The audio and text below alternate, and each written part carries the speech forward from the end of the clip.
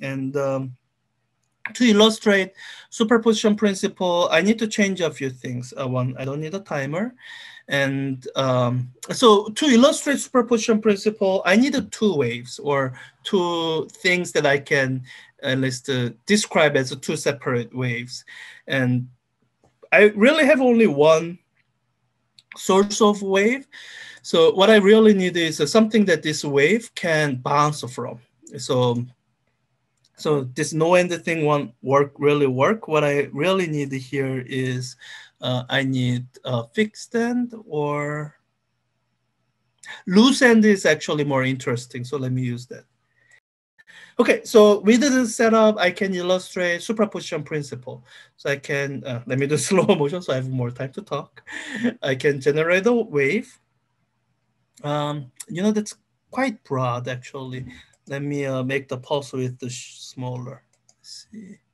Okay, that's better. Yeah. Oops, did it too quickly. Okay, so I can generate a wave. And around the time when this is reaching the right end, I can generate another wave.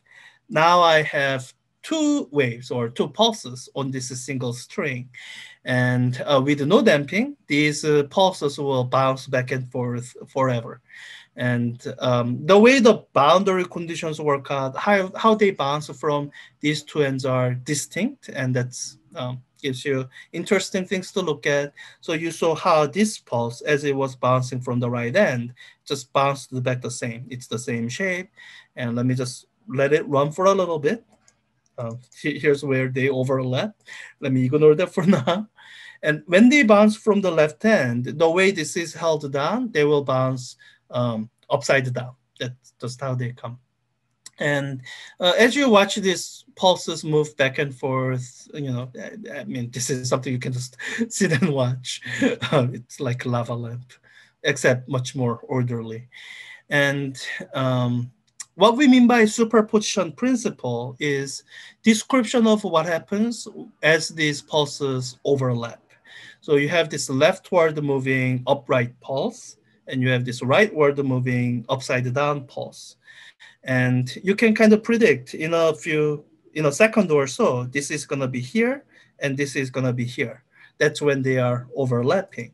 And as I slowly advance to that time, what you will see is that as they overlap, the kind of the shape you get in the overlapping region is the shape you would get if you imagine mathematically adding this to this. Like imagine there are functions of position, and you just add one to the other. So because they are exact opposites of each other, you can find a moment where they kind of disappear. The string just looks flat.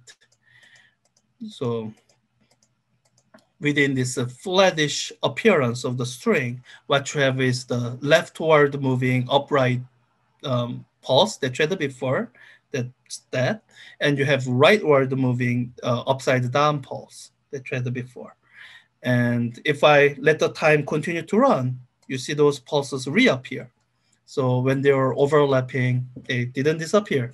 In fact, this is one remarkable thing about superposition principle, which is that what the principle really says is when two waves overlap, when two pulses are occupying the same space, it's quite different from when you have two objects that are occupying the same space. When you have two objects that are trying to occupy the same space, they can't, they collide. Waves don't do that. Waves simply overlap and they don't interact with each other. The pulse that was moving to the right just continues moving to right as if it never encountered the leftward moving pulse.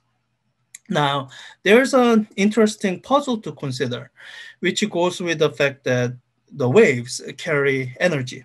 This rightward moving pulse, it has some kinetic energy in the motion of the beads up and down. It has some potential energy in the stretching of the string.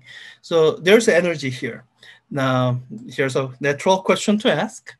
At the moment they overlap, what happened to that energy?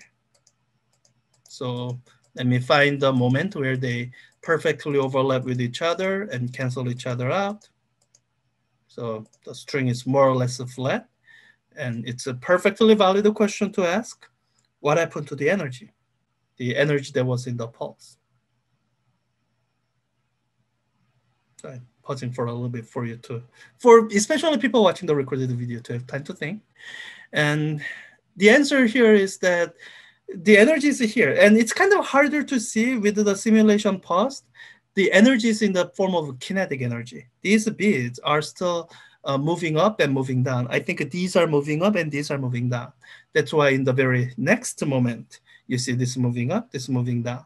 So when the simulation is paused, you don't see motion, so it's harder to see kinetic energy. But in that, even in that moment when the string was perfectly flat, there was energy still there in the motion of the bead.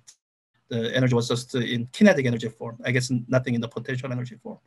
So yeah, and with the standing wave, for which you have a different set of videos, you kind of see the buildup of the energy in the medium, in the increasing amplitude of oscillation in the standing wave.